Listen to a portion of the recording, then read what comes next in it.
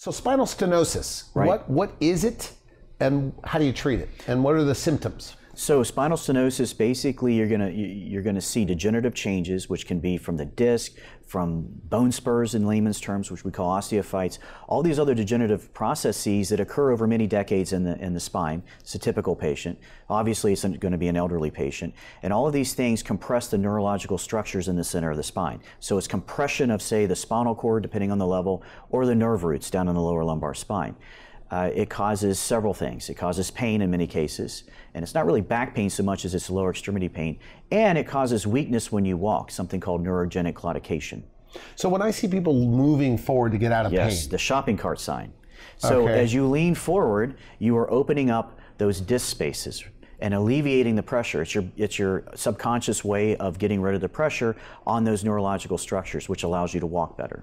So by doing what you're doing, it mimics that lean forward move? So several of the treatments, if you're not a candidate for a big operation or choose not to go down that route, and there are many patients in their 80s have heart problems and other things that prevent them from having a big decompression. So in those patient populations, I have two therapies that are minimally invasive.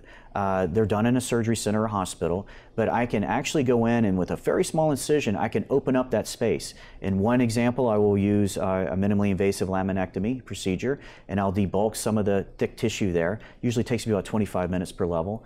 And the other system that I use is an implant that goes between the spine, and it opens up the spine. So it mimics the shopping cart, but it's permanent. And it takes me about 25 minutes to put it in, and it's about a 2-centimeter little incision. And these are generally things that interventional pain physician is going to do? Probably less than 5% of us are trained to do these procedures. These are really advanced, minimally invasive surgical procedures. So these implantable devices that relieve pressure on the spine, are these people that typically are going to fusing surgeries? Unfortunately, most of the patients I'm doing this on aren't candidates for a fusion or choose not to do it, but they were just living with the symptoms. Wheelchairs, wheeled walkers, because they can't walk.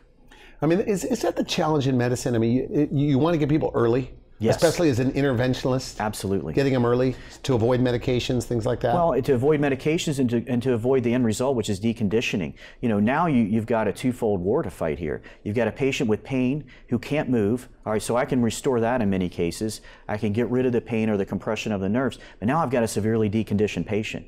And that's a challenge when you're 85. Well, that means you've got muscle atrophy from sitting around and not moving. I see, okay. Yeah, so now getting the muscle mass back in an 85-year-old is tough. So you need the muscles and everything to support the spine. Absolutely. And everything else. Yeah. But I mean, the goal is they could slowly get back to maybe movement or some exercise. That's what we do. We do aquatic therapy sometimes. It's easier to rehab these patients in a pool than it is weight bearing on what we call dry land physical therapy. We have to use a lot of modalities to get the function back. What do you want people to know, knowing you were going to be here today, what do you want people to know about an interventional pain physician? Well, I think what I want them to know is you don't have to live with all of these problems. You don't have to live in pain. You don't have to live with reduction in function. You don't have to sit on the couch when you're 80 years old. There are things that we have that can get you back doing things like golfing. I mean, not everybody's going to be skiing, although I have patients that do after I treat them in their late 80s. But I think the goal is to get people back and restore their quality of life. You don't have to live this without way. medications. Without medications. You said people come in with 30 medications. Yes. Sometimes. In some cases, yes. And through the working as a team with another medical doctor. Yes. Many of these people are completely down to maybe 2. Or 5, or sometimes less. These medications, they're not pain medications necessarily. They're managing their blood pressure and their diabetes and all of these other things that basically result from not moving around for 20 years. They gained weight, they started becoming hypertensive, they developed diabetes, et cetera, et cetera. And it was a slow, insidious process over 2 decades to get them on 30 medications.